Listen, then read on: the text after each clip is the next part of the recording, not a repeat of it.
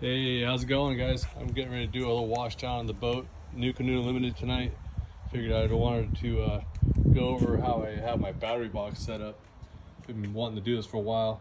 So this is a Yakattack Black Pack 1316 is the size. It's set up inside with a Nucanoe 100 amp hour lithium battery. I use this mainly on practice days for just eliminating water. Then I have an 80 amp hour Nucanoe I put in here during tournament days. Saves a little bit of weight. So I got it set up 8 gauge cables like I've shown you before, 50 amp Anderson connectors.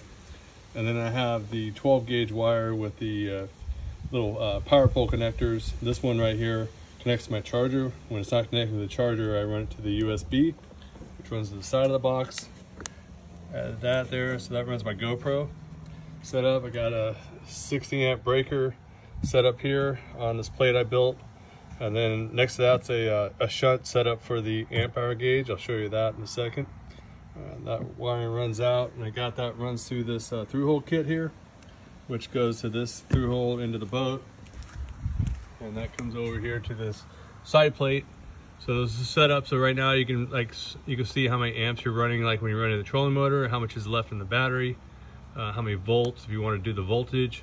It's a pretty trick setup. A little reminder because I keep forgetting how to reset it. And then I got the some extra rod holders on the side. These are 3, and then when I have the 1316 sitting right here, I run six more rod holders on there.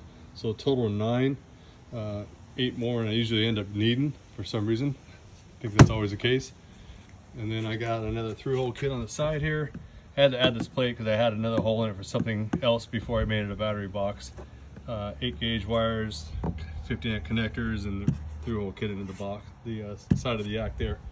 So yeah, that's it. It's pretty cool setup. Pretty happy with it. Let me know if you got any questions. Thanks.